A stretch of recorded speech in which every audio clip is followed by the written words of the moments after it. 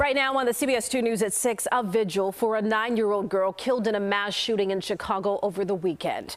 CBS 2's Jermont Terry is live in the back of the Yards neighborhood at a growing memorial for Ariana Molina. Jermont.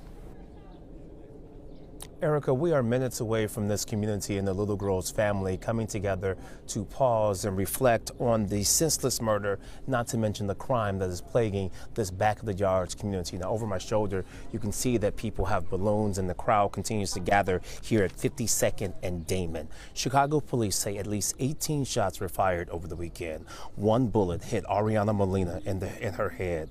The 9-year-old was outside her house with family members when everyone took cover. When the bullets stopped, Ariana was dead, and 10 others, including her mother, were bleeding on the ground, all shot. Chicago police say this was a gang-related shooting, yet Ariana's father definitely tells CBS 2 he and his family have no ties to gangs. Now, as the community wraps its arms around the child's family, her uncle says it will help as this entire family comes to terms not just with Ariana's loss, but the multiple family members who are hurt too.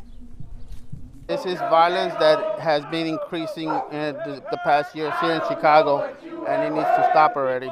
Unfortunately, a lot of what we're seeing now is the lack of disinvestment that continues to happen on the southwest and the east sides of Chicago. And we don't want to repeat those cycles, so we have to do something about it, and enough is enough.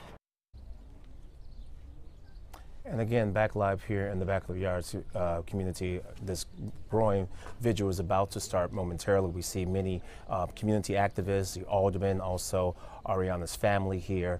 We will have the very latest on everything that took place out here tonight, beginning on the CBS 2 News at 10. For now, reporting live in the back of the Yards neighborhood, Jermont Terry, CBS 2 News. Erica? All right, Jermont, thank you.